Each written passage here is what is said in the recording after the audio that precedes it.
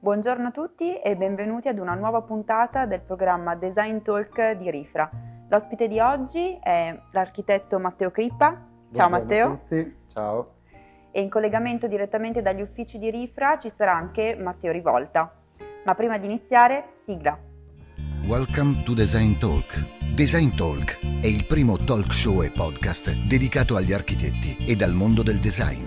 Si parla di design, marketing, mercato, prodotto e materiali.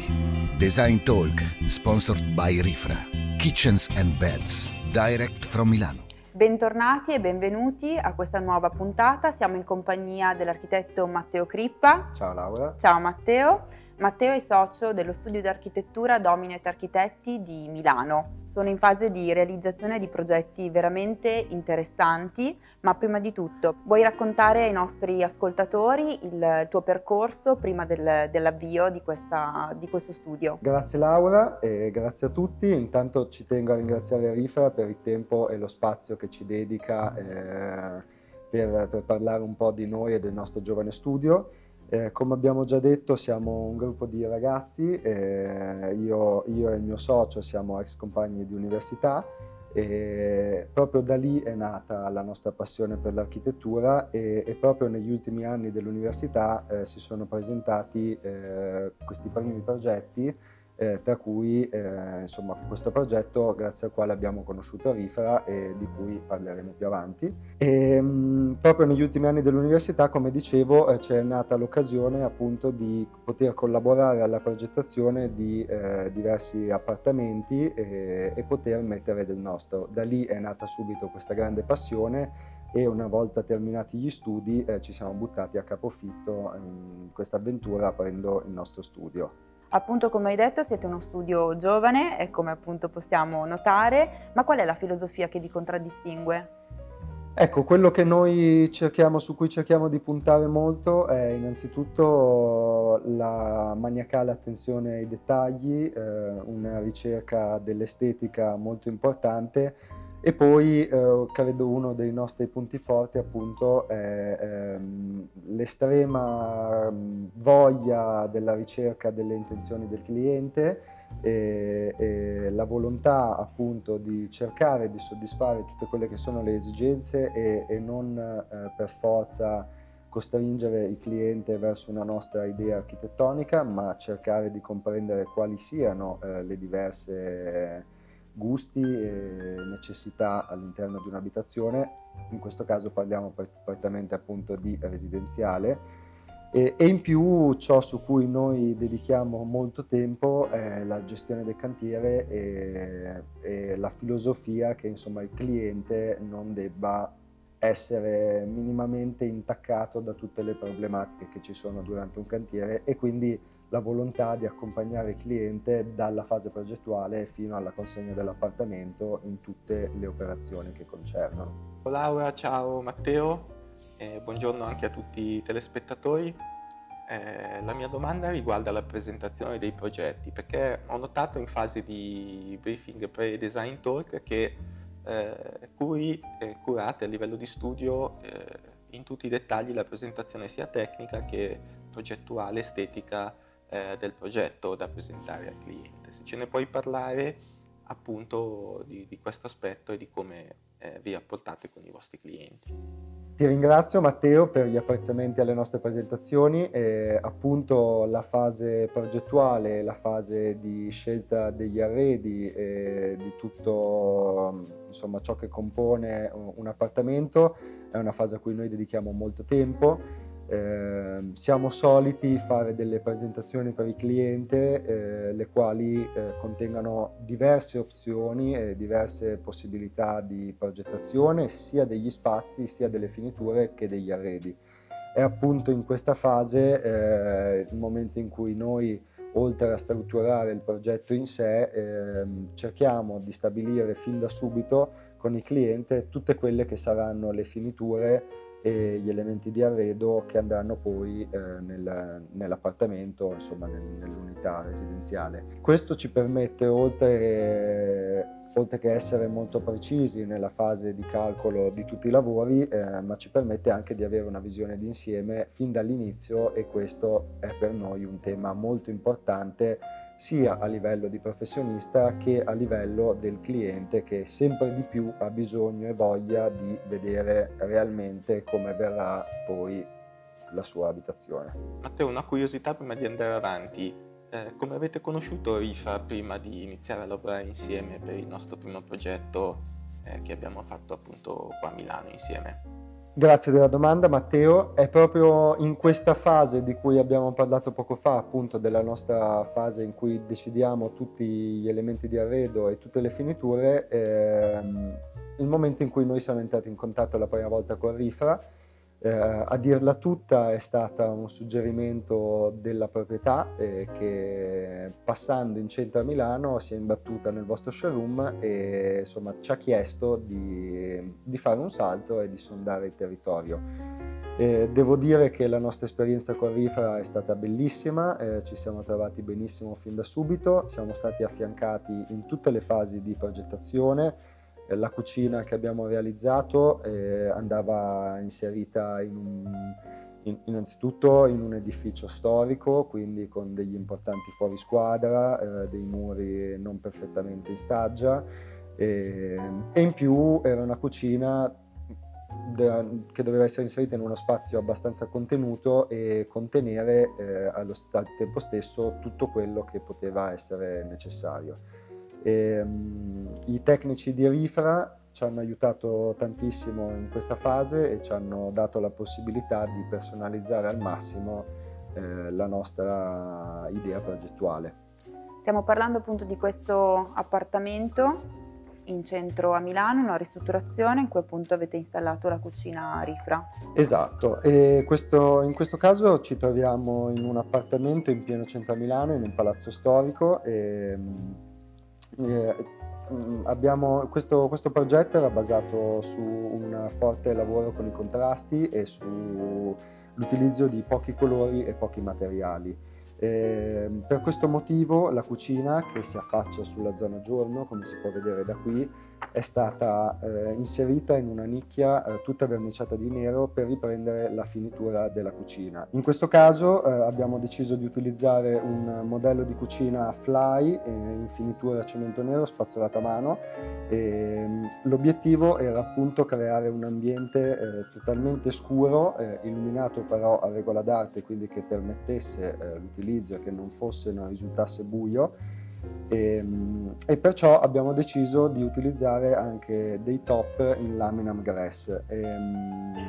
Proprio l'utilizzo del grass laminam ci ha portato ad utilizzarlo anche nei bagni, che andremo a vedere tra poco, dove abbiamo utilizzato anche qui una fornitura RiFRA con la quale ci siamo trovati molto bene. Sì. Proprio le tematiche dell'utilizzo di pochi materiali sono quello su cui si sviluppa appunto il progetto. Così il bagno va a riprendere le finiture della cucina, e i materiali che erano utilizzati sui top della cucina, quindi questo laminam grass, è andato a diventare la pavimentazione del bagno e i rivestimenti della doccia in delle lastre 100%, e invece la finitura delle alzate della cucina, quindi il cemento spatolato a mano, è andato a diventare l'elemento del mobile del bagno, anche questo appunto di RiFRA. Un elemento molto importante che disegna totalmente lo spazio all'interno di questo bagno è sicuramente la vasca, sempre di RiFRA, in particolare il modello Smooth. In questo caso la vasca è posizionata in una maniera tale da risaltare durante tutta la giornata, perché ha una velux proprio sopra e la luce, riempiendo l'interno della vasca, crea dei giochi di luce molto belli. E in più la decisione di prendere questo modello in particolare è stata data dalle altezze molto scarse che c'erano in questo punto, e i soli 52 cm della Smooth ci hanno permesso di posizionare la vasca in un punto che altrimenti sarebbe stato difficile entrarci. Questo bagno è stato ricavato dopo una serie di demolizioni e abbiamo deciso di riunire 3 ambienti diversi. Infatti precedentemente nello spazio di cabina armadio e bagno c'erano 2 bagni e una cabina armadio. Noi abbiamo unificato tutto, soprattutto per sfruttare la luce, ma anche per aumentare il più possibile lo spazio. E un altro tema abbastanza caro al nostro studio è la fortissima relazione che c'è fra arte e architettura. Ritengo che l'architettura sia una delle forme d'arte più importanti, insomma, che ha segnato maggiormente la storia, e lo vediamo soprattutto nel nostro paese.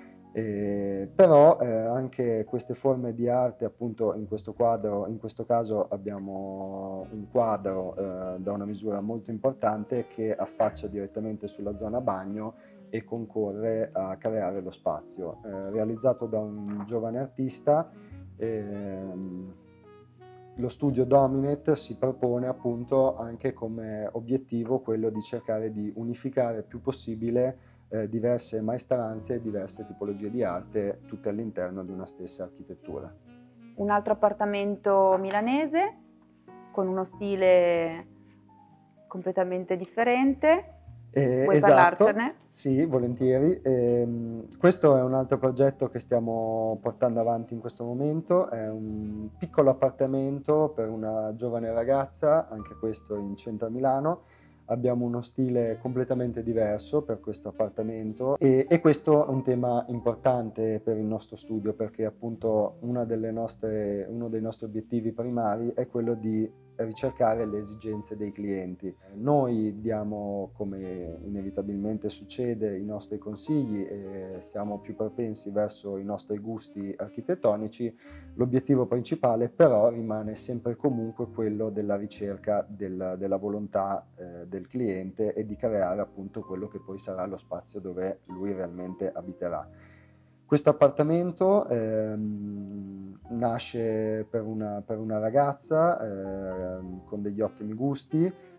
Abbiamo cercato qui di creare un ambiente molto caldo. Il pavimento utilizzato in questo caso è un teak antico di recupero, quindi un legno molto materico che già di per sé crea un ambiente molto caldo, e sul quale si affaccia una zona giorno con la cucina a vista e poi le 2 camere. Questa è la camera principale, come si può vedere bene è una camera molto calda, dai toni molto accoglienti, e una cosa su cui noi dedichiamo molta attenzione, un elemento architettonico sul quale lavoriamo sempre molto, è la testata del letto, e in questo caso abbiamo creato una cornice nello spessore del muro che in più diventa anche vano contenitore, e poi la testata del letto per poter giocare con la luce e poter creare degli ambienti sempre più accoglienti. Questo uno dei 2 bagni, anche qui molto interessante come l'utilizzo delle resine nel piatto doccia e sulle pareti, e il parquet che invece diventa sempre parte integrante dei progetti. Qui invece è il progetto di Villa Argentina, una villa storica, siamo a Santa Margherita Ligure, è davvero interessante, se vuoi parlarcene. Sì, questo è un progetto completamente diverso che si distacca da quello che abbiamo visto fino adesso. Questo è un progetto che abbiamo fatto in collaborazione con uno studio professionale di Santa Margherita Ligure, e fondamentalmente è uno studio preliminare su quelle che potrebbero essere diverse disposizioni di questa antica villa che affaccia direttamente sul Golfo di Santa Margherita.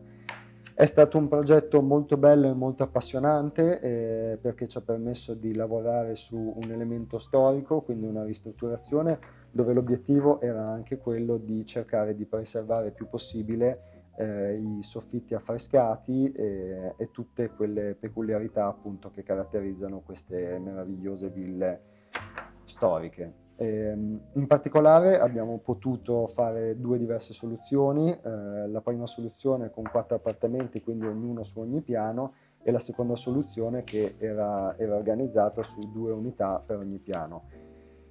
Questa presentazione mi piace molto, ci sono molto affezionato perché è un po' una sintesi di quello che è la nostra volontà di dare più opzioni possibili al cliente e creare delle presentazioni accattivanti e dei disegni che siano comprensibili da tutti.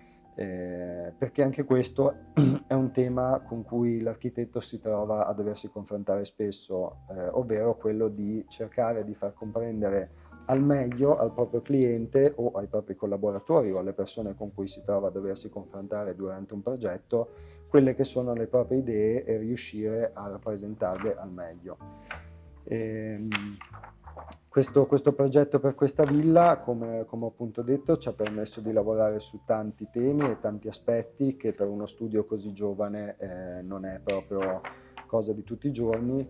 In particolare, oltre alla ristrutturazione di questa unità storica, c'era la possibilità di inserimento di una piccola unità all'interno della proprietà e all'interno del suo terreno, una piccola unità creata ex novo. Ed è qui che abbiamo avuto l'altra bella opportunità di poterci confrontare con un progetto di una nuova costruzione, quindi di una piccola villa tirata su dal nulla, oltre alla progettazione degli spazi necessari, i parcheggi, le lavanderie e tutto quanto nel rispetto, insomma, di quello che è la storicità e l'impianto storico di questa villa. Invece in quest'altro progetto siamo sempre al mare, quindi l'ambiente è perfetto, però siamo a Rimini. Sì, questo progetto qui, anche questo è un progetto come sempre, ciò su cui il nostro trend maggiore è l'unità residenziali e quindi appunto la progettazione di appartamenti o ville. E in questo caso ci ritroviamo a dover affrontare un progetto molto interessante perché si tratta di un'operazione immobiliare principalmente e di un frazionamento. Quindi siamo qui in un attico sulla costa di Rimini, in seconda fila diciamo, quindi con vista mare. È un sesto e settimo piano che lo studio Dominet ha progettato in maniera da dividerlo in due unità, ognuna delle quali con una parte di piano sesto con un grande terrazzo e un pezzo di mansarda appunto con delle altre stanze. Questo progetto è molto interessante per noi ed è estremamente formativo perché primo ci mette di fronte ad una nuova esperienza che è quella del frazionamento appunto, quindi la necessità di creare da un unico appartamento due appartamenti garantendo comunque il massimo della vivibilità degli spazi e creare degli ambienti che siano più possibile in linea con le esigenze del cliente. E inoltre, essendo tra virgolette un'operazione immobiliare, quindi la necessità di frazionare e vendere, l'altro tema importante che è sempre più attuale è quello del confrontarsi con la volontà di creare un ambiente bello cercando di mantenere i costi limitati, cosa che i clienti sono sempre molto attenti.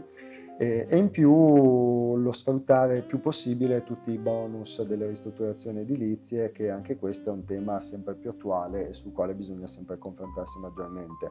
In più, sempre parlando di attualità, notiamo nelle varie progettazioni, sia di questo appartamento come di tanti altri, di come questa situazione storica che stiamo vivendo tutti quanti sia una possibilità anche di rinascita per chi si occupa del nostro mestiere, perché oltre agli importanti finanziamenti che stanno arrivando dallo Stato e gli importanti insomma, voglia di spronare questo mercato, il tema sempre più importante del fatto che i clienti vogliono sempre di più delle case comode, vivibili, con tutti degli spazi, perché si sta ritornando un po' alla casa degli anni 60, quindi da quelle che erano la realtà degli anni 90 in cui il cliente, le persone passavano a casa solamente poche ore e solamente la notte perché erano tutto il giorno in ufficio,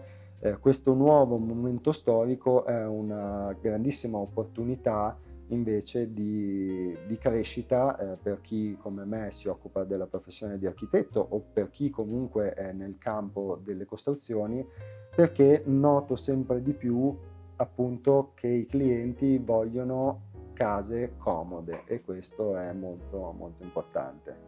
Collegandomi appunto al tuo discorso del momento storico che stiamo vivendo, interessante e differente rispetto agli altri progetti residenziali che abbiamo finora visto è questo progetto invece di remote office in collaborazione con Hortensia SRL.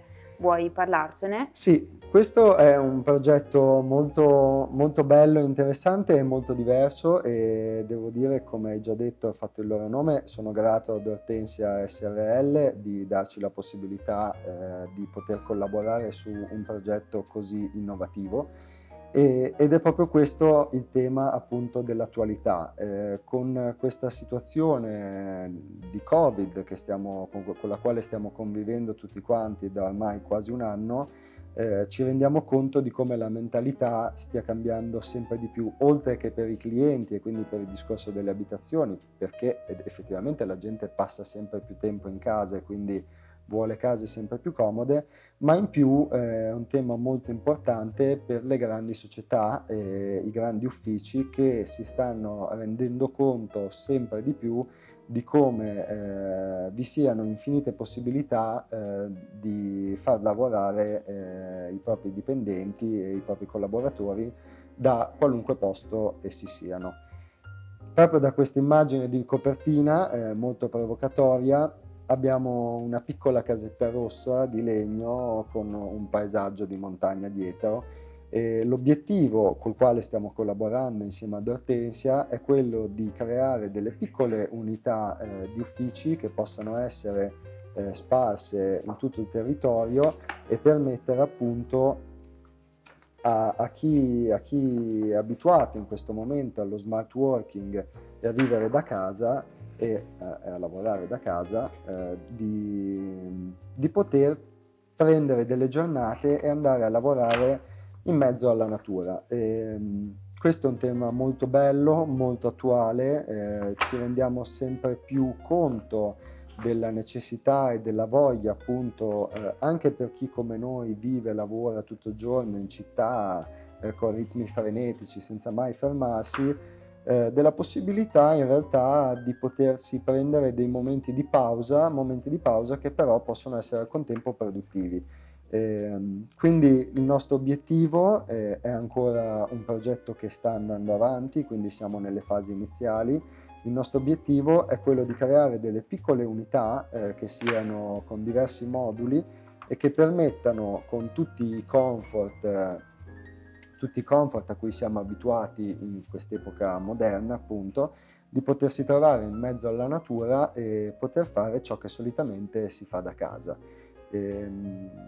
Questo periodo storico sicuramente cambierà per sempre la vita di tutti noi e la maniera in cui vivevamo il lavoro, la famiglia e la casa. Come ho già detto anche prima, trovo che questa possa essere un'occasione bellissima per noi professionisti di poterci tutti reinventare e trovare nuove soluzioni sempre più accattivanti al passo coi tempi. Bene Matteo, grazie per la tua presenza. Penso che sia stato un design talk molto bello e soprattutto piacevole da ascoltare per i nostri telespettatori e anche contestualizzato nel momento storico in cui stiamo vivendo. Quindi ti ringrazio nuovamente, ringrazio anche Laura e un saluto a tutti. Grazie a te Matteo, grazie Laura, grazie a tutti gli spettatori di RiFRA e grazie a RiFRA come azienda. È stato un momento molto bello per noi, dico noi perché io cerco di parlare sempre a nome dello studio e di tutti i ragazzi e di tutti noi che lavoriamo insomma per questo grande sogno che abbiamo. Spero di continuare a collaborare presto con voi. Un'azienda bellissima che segue al massimo il professionista e ci siamo trovati molto bene. Grazie anche da parte mia, Matteo, è stato davvero interessante ascoltare i tuoi progetti e la tua filosofia del vostro studio, ma prima di salutarti vuoi lasciare ai nostri ascoltatori i contatti insomma come poter entrare in contatto con il vostro studio. Certo, grazie Laura, grazie di questa possibilità ci trovate ovviamente sul nostro sito internet dominetarchitetti.it e alla mail studio@dominetarchitetti.it. Usciremo presto anche sulle piattaforme social, essendo noi uno studio molto giovane punteremo molto anche proprio sull'aspetto mediatico. Grazie ancora Matteo. Grazie a te Laura ancora e grazie a tutti gli spettatori di RiFRA. Continuate a seguirci e vi do appuntamento alla prossima puntata. RiFRA, Kitchens and Beds, direct from Milano.